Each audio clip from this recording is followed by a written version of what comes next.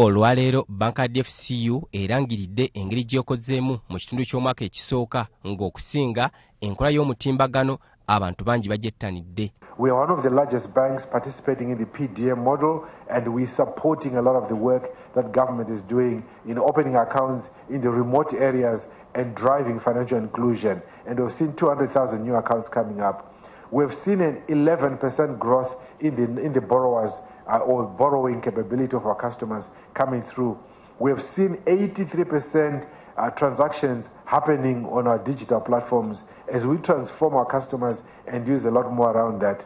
Okusinziira kwakulira banka Dfcu mu Uganda, Charles Mudiwa, banka eno etunuulidde nnyo ekyokutumbula ebyobulimi n'okukwasizaako abakyala okutumbula emirimu gyabwe. Our partners ADC are starting to do the work around training farmers to create more work.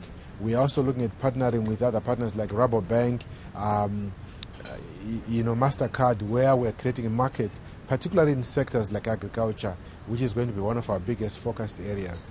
As we drive this business, we are aware we have to deal with certain issues and certain constraints and risks that are coming. We did see our legal costs going up. This is an ongoing journey that we are still working on. It's a process that we are working on. We are in court and we expect that once the court have determined this, we should see finalization of this matter. Kinajjukirwa nti banka Dfcu ye yeddiza Crane Bank nga kino kyawaliriza eyali nannyini Crane Bank Sudil Lupaleria okwekubira enduulu mu kkooti y'Ebungereza, era nga kkooti eno yasaba banka enkulu eya Uganda wamu ne Dfcu Bank okuyiririra Sudil Lupaleria obumbi bw'ensimbi obusoba mu 7. Charles Mudiwa akulira banka Dfcu agamba nti basula bakukunadde nga lumonde mu kikata olw'ensimbi zino. This is driven largely by the growth in number of customers.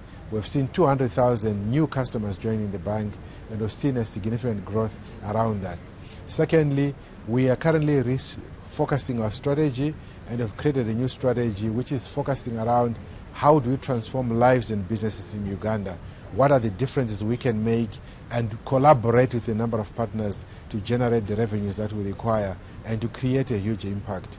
Bano bagamba nti bakusigala nga bagezaako okulaba nga bava mu kizibu kino mu kiseera ng'eggwanga liri mu kusomozebwa kw'ebyenfuna. Titus Jemba, BBS Terefayina, Gambuuze.